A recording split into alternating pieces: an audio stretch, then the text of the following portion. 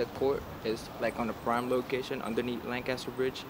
Like everybody should see this court. Most of the time the rims are like just crooked, but the most important part is the net wasn't there. But yeah, I put nets up every like 3 weeks when I see there's no one putting it over here. Not to be expected. I'm probably gonna play more. The court is gonna be nicer, and I think everybody else will play more. You know, they see a nice court, why not play on it? As far as changes, there's still a lot of changes needs to be happening, but this is like a move forward.